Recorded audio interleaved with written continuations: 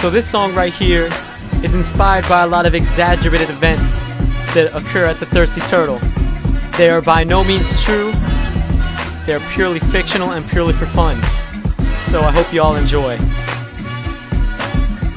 Yeah, so I was at the Turtle just the other week, looking for some action, looking for a freak. Went up to the bar, ordered a beer. Vision was a blur, but my mind became clear. Went up to the dance for one thing in mind, feeling for a chick who's ready to grind, ready to dance and ready to bounce. Right back to my place, I'm ready to pounce. All the hot ones were all dancing on the stage, so I looked around and started to engage in conversation with the ladies on the walls. I asked them to dance while gripping my balls. I started drinking more, I didn't need a reason. Getting really horny, man, it's hunting season. Got right on the floor and we started to dance. She got real close, it got tight in my pants. How she looked, I couldn't make out, but I was really drunk, we started to make out. Right there in the middle, for everyone to see. I'ma get laid, it's a guarantee. I whispered in her ear, let's get out of here. Grabbed my hand as we exit through the rear.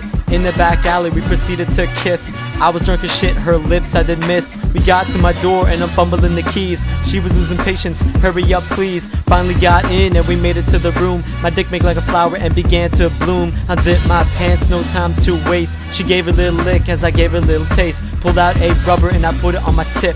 I was having trouble, I was drunk as shit, so I tried to force it and the condom did tore. No need to worry, we'll use the back door. A sense of excitement that I've never felt before rushed through my body as I started to explore the cave of wonders. I'm a diamond in the rough. I felt around her ass and I noticed she was buff. It's all good, I was getting some. We went for a while and I started to come. As soon as we finished, I went straight to sleep. She was cuddling me as I was counting sheep. I woke up much later in the afternoon. As I looked around, I was a little spoon. I turned to face the girl by my side. When I saw her, I almost cried. In so much shock, I think I almost died. I bit my tongue as I lost my sense of pride. I was really nervous and I started to sweat. Drinking all that booze really made me regret, cause now I'm sitting here in the nude, wondering how I fucked another dude?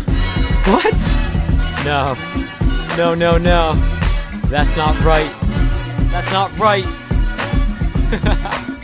I am never going back again.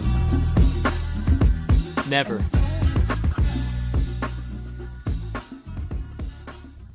No homo.